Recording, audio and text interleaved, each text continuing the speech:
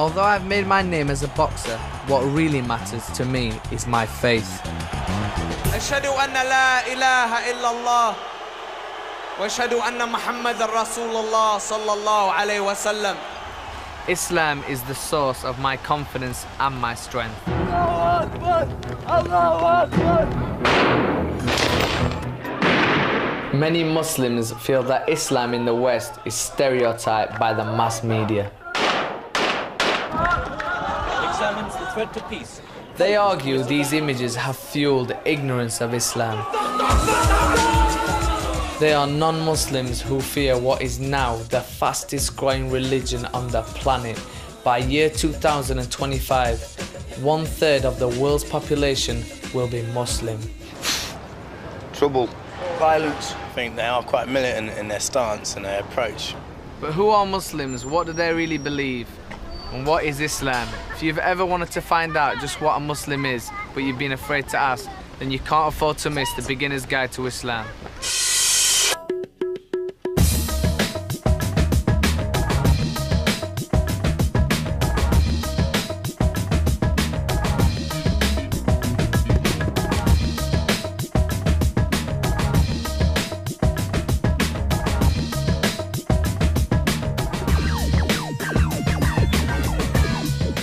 It's as simple as this. Islam means submission to God. A Muslim is a follower of Islam. And Allah is just the Arabic word for God. Islam, Judaism and Christianity come from the same root, but they are branches. And the branches are not identical.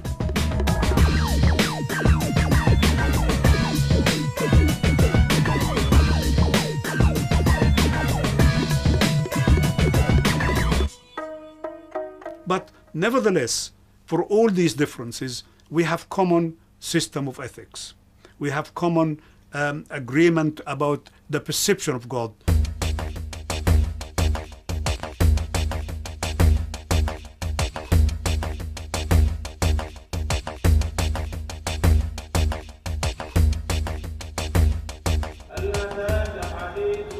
Perhaps the most remarkable thing about Islam is how easy it is to become a Muslim. All you need to do is to believe there is only one God that created the heavens and the earth, and Muhammad, peace be upon him, was his final messenger to mankind. Ashhadu an la ilaha illallah wa ashhadu anna Muhammadan Rasulullah. This is called the Shahada. When it is recited in front of two witnesses, you have become a Muslim. Muhammad, peace be upon him, was born in Mecca in what is now Saudi Arabia in 571 AD. By the age of 6, both his parents had died. He was brought up by his uncle, Abu Talib, a merchant. When he was 40, Muslims believe he received the word of God directly from the angel Gabriel.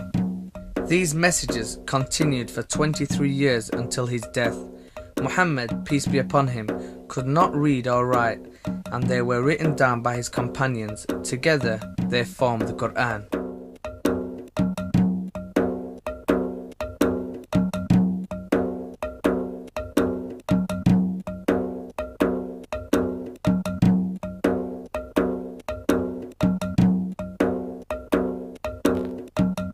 أعوذ بالله من الشيطان الرجيم بسم الله الرحمن الرحيم.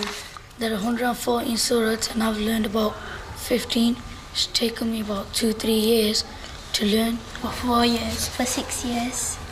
3 years for me to learn the Arabic. Like, you're not used to it, you're used to speaking like whatever language you speak, so it's quite hard at first. As well as the Quran, the other sacred sources are the Sunnah and the Hadith. Hadith comes from the word haddasa, is to speak, the speech of the Prophet. The Sunnah is the way of his conduct. It covers his own manner of living. So the Sunnah really is his actions.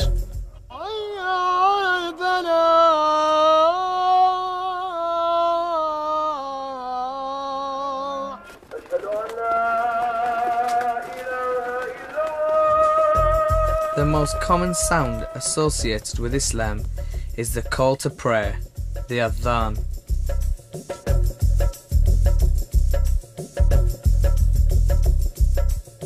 Prayer is the second pillar of Islam. A Muslim should pray 5 times a day in the direction of Mecca.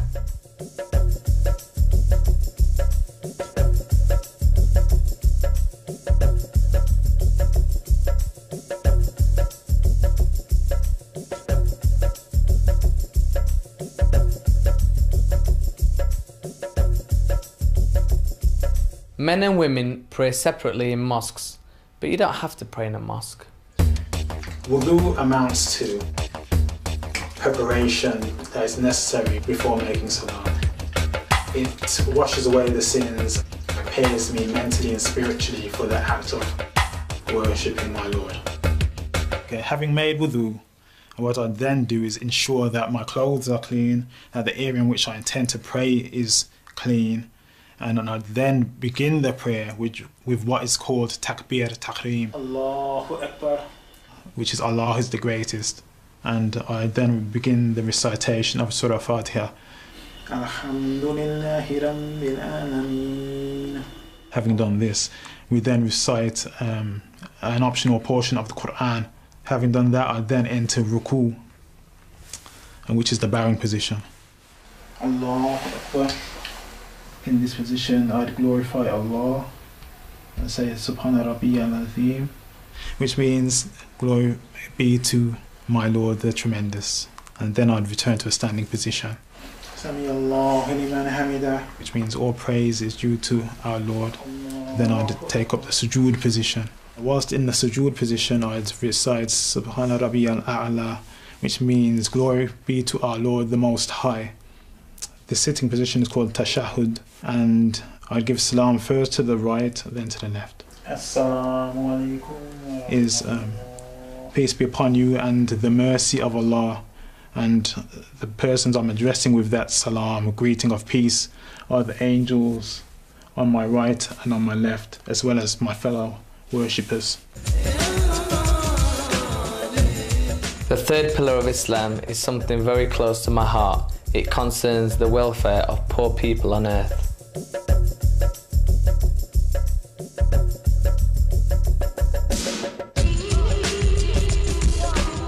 The Quran specifies that all Muslims who can afford to are obliged to give to the needy amongst us. Muslims are expected to pay up to 2.5% of their wealth each year. Prefer not to consider it as a tax. As the third pillar of Islam, it's quite clearly established as an act of worship. So it really is a matter of the individual sitting down in a quiet room somewhere, calculating his wealth, his or her wealth, and making that contribution. So to say it's a tax is not quite correct, because in Muslim countries you may in fact have a tax system which is completely separate to the zakat system. This has been done throughout Islamic history, and in the past there are examples of zakat being collected to such an extent that the Muslims at that time who were responsible for distributing it couldn't find enough poor people. It was actually so well managed, and the consciousness amongst Muslims that they must give it was so clear that there was so much that the rulers at that time had to find Muslims further abroad to give their zakat to, because within their own areas there were no deserving cases. Muslims are not only expected to give to the poor, they also have to know what it feels like to be hungry. Fasting is the fourth pillar of Islam.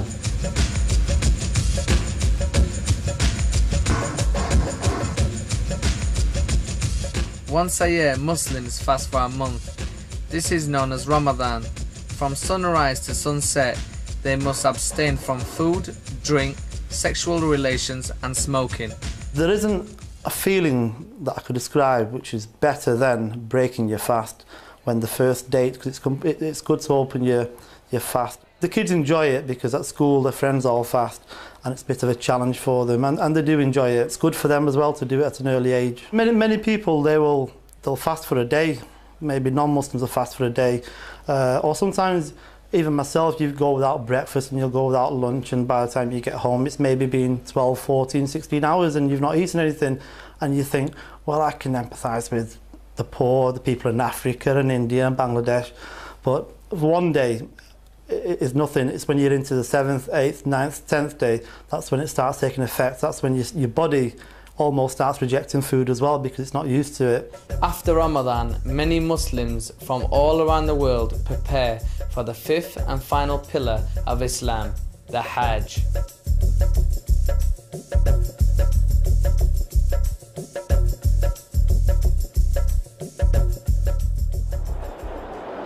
Every Muslim should perform the Hajj at least once in their lifetime. To take part in Hajj, Muslims should be sane, reasonably healthy and able to provide for their families while they're away. Muslim women must be accompanied either by their husbands or a man they are legally unable to marry, such as their father or brother. Women can also go as part of specially organised groups. Each year, about 20,000 British Muslims perform Hajj. When you arrive in Saudi Arabia, you enter a state of ihram, which means that there are certain prohibitions that you have to observe. And the men are dressed in 2 white sheets. Women wear just their normal clean clothes. And then you proceed to Mecca, where you make circumambulation of the holy house of God, the Kaaba. After staying in Mecca for a few days, then you travel out to the valley of Mina. And this is really the time for Hajj, when you go out to Mina. You stay there for one night and then you go to a large place called the Plain of Arafat. And this is the most important and key significant day of Hajj. If you miss Arafat, you've missed your Hajj. Here in the UK, it's estimated there's about 2 million Muslims.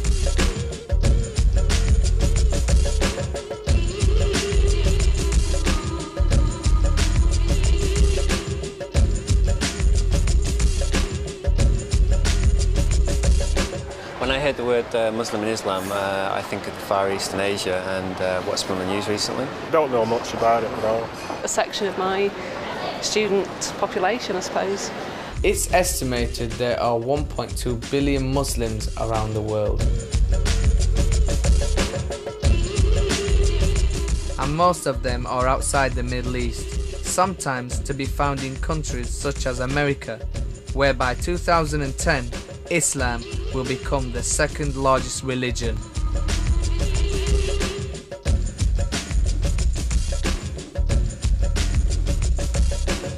The sects that came into Islam came as a result of political disputes. After the death of the Prophet, there was a dispute amongst the Muslims who should succeed him. It's not that we're talking about 2 separate communities and never the twain will meet at all. That's not the case at all. In fact, the way to imagine it is to imagine a pie chart with 2 circles that overlap, and there is so much similarity between some members of these groups, and there are differences as well. I want you to come on. What should our response be? What did you say? What did you say? There are people who call themselves Muslims, but many other Muslims may not, in fact, regard them as part of Islam, such as the Ahmadiyya and the Nation of Islam. People argue that they have beliefs which are not acceptable to the majority of Muslims.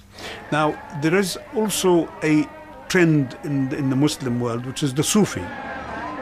Sufism or mysticism is an attitude that actually cuts across all the schools of thought. So you find Sufis amongst the Shia, you find Sufis amongst the Sunnis, you find Sufis amongst everyone.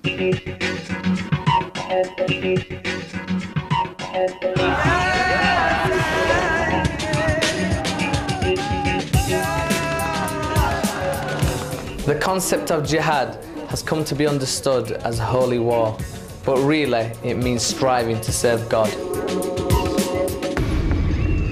Jihad took a wider meaning in Islam, and the Prophet ﷺ pointed out that jihad starts with yourself. That means you actually struggle and strive against your inclinations to do the wrong things.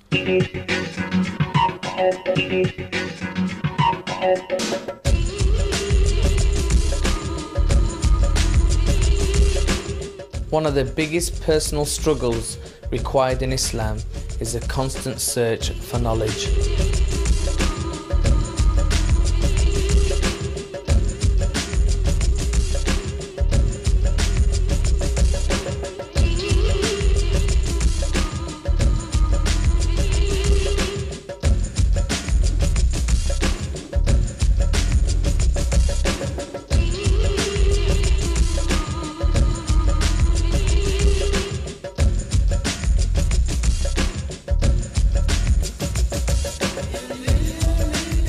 it is compulsory to every Muslim male and female to seek knowledge.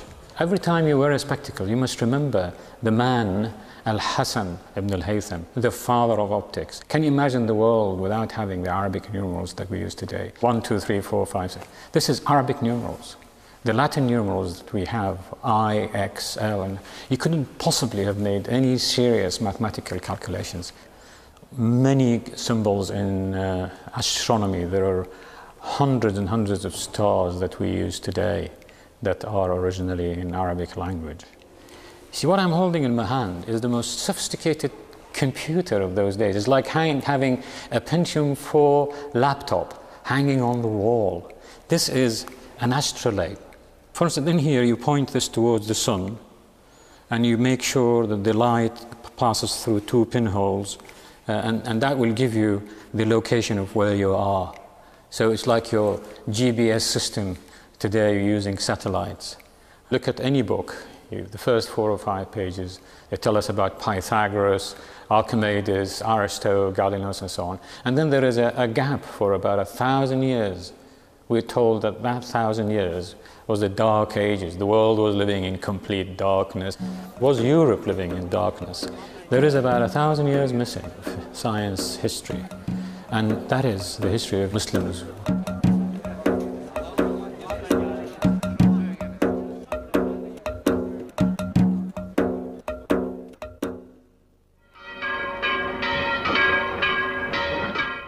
The growth of Islam around the world has led to clashes with other faiths and cultures, the biggest one being the Crusades.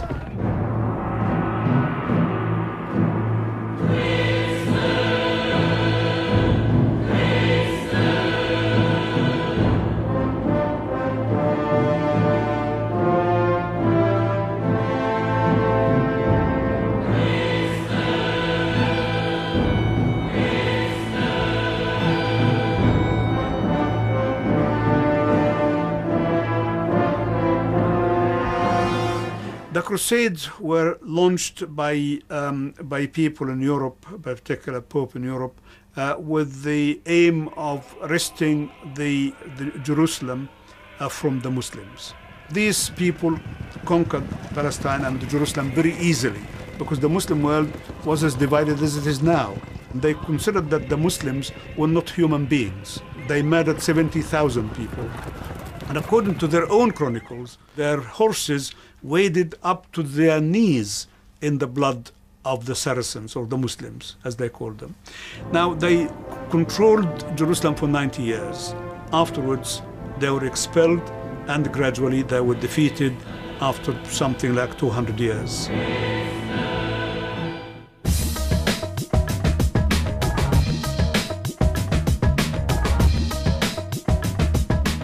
As widespread as the faith is, there's no longer a leader in the Islamic world.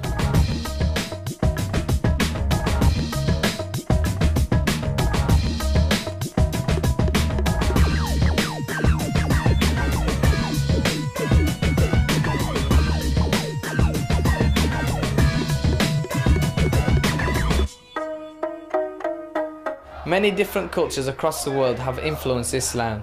So if you didn't know the difference between your ayatollahs and your imams, check this out.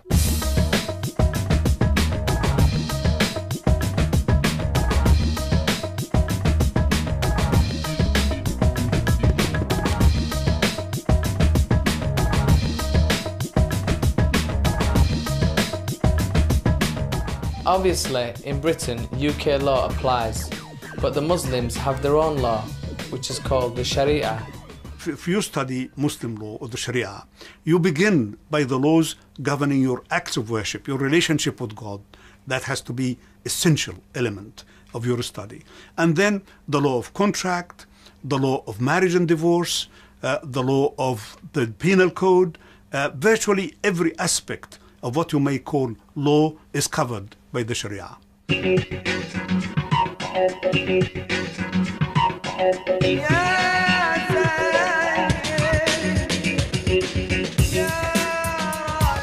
I find it very difficult to cope with the idea that women have to be covered up.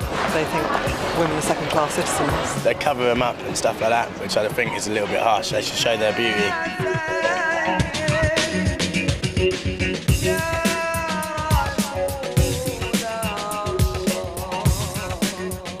There are those in the West who say Islam represses women.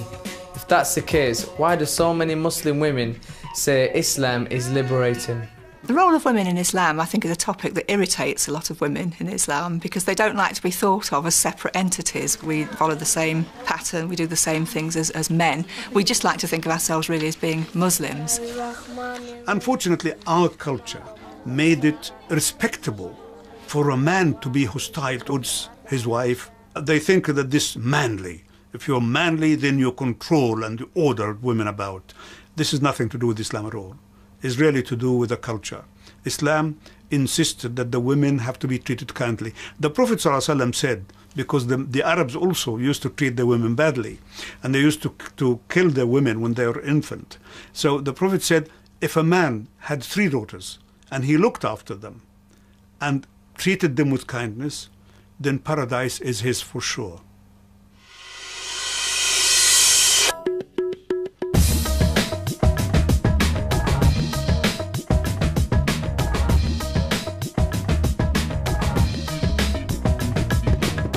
Hijab is a covering, it's a sign of modesty, it's a sign of being a Muslim woman. It's basically the covering of everything apart from your face and your hands. It doesn't stop you doing anything. I mean, all it is to cover your body. I mean, it's just clothes. It's not going to stop you from working. When I dress like this, I don't dress for men, I don't dress for people who want me to, you know, who want me for my looks rather than for who I am, rather than the brains I have.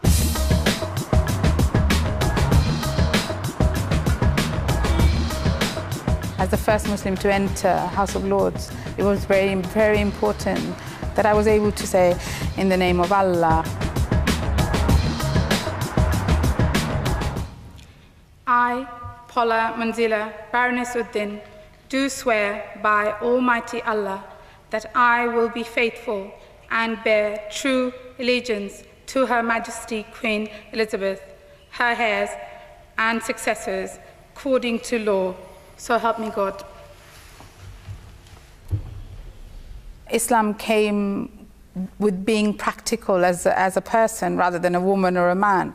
So I think I grew up knowing, thinking, practicing, being a Muslim. I need no Western feminist ideals to inspire me. They're within the 1400 years of development of Islam.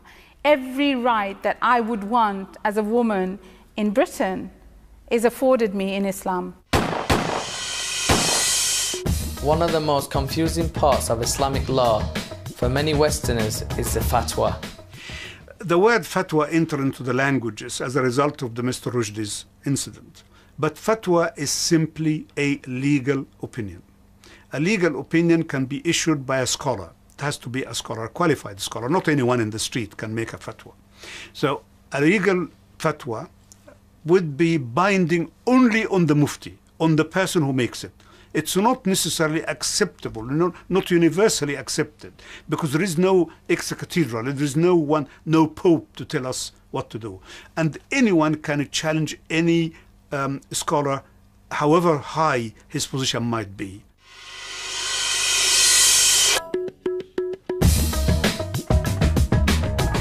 When you think of the word halal, most people just think you're talking about meat, but it goes much deeper than that. The word halal means permitted. The word haram means forbidden.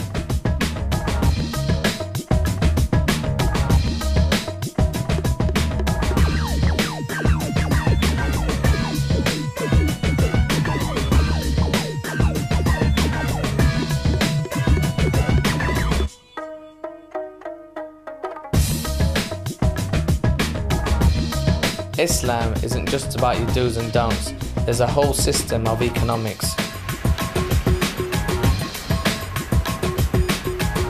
Islam is against the concentration of wealth in a few hands. Islam also insists that no Muslim should go hungry in a society. The law of monopoly against monopoly was instituted in Islam 1400 years ago. Money does not make money in Islam. Money has to be risked to make money. And only work and risk can give you money. It's not just theory, it's actually happening here in Britain today. Islam forbids Muslims to exploit others by charging interest on loans. I am publishing Islamic children books. The religion of Islam does not allow interest to be taken in form of loans or anything. Services provided by the Islamic Business Center allow this. It was a loan without interest, which is in accordance with the Islamic belief. I think the religion's probably more central to their culture than it is than Christianity is. Fasting, towards what we would call Christmas in Christians. I think it's a 40-day celebration where obviously you're not allowed to eat during the hours of light, and I think you can then eat certain things outside of those hours. The day Friday to Muslims is what Sunday is to Christians.